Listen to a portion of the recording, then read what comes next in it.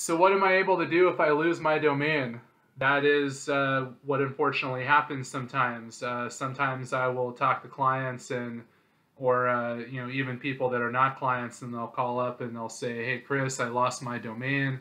Is there anything that I can do about it? I forgot to renew it."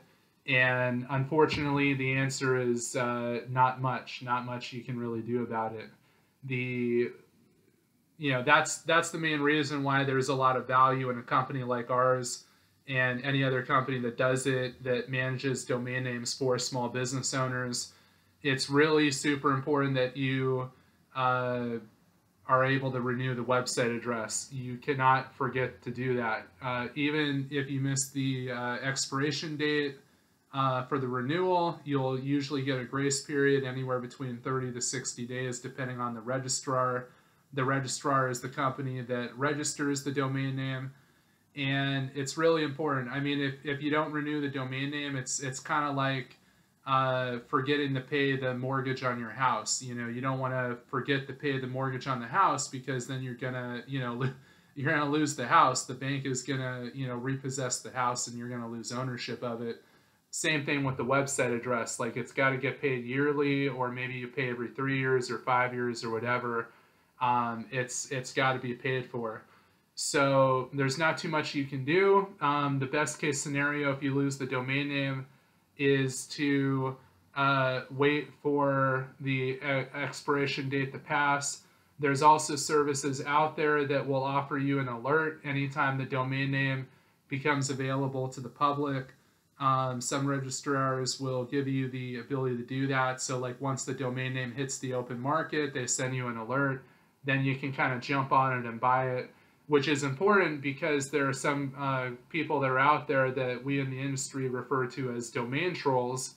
And these domain trolls, not only do they live under bridges, but they also will try to take domain names that are old. They'll look for domains that are older, where they've had websites on it, and basically they'll buy the domain name with the hope that, like, maybe they buy 10 domain names, and then they try and ransom resell the domain name back to the owner for a larger amount of money. Their business model is kind of, if they're able to sell like 1 or 2 domain names for every 10, then they're maybe doing pretty good. But it could be, sometimes be a couple $100, sometimes a couple $1,000. So you got to watch out for people like that. Don't lose the domain name, guys.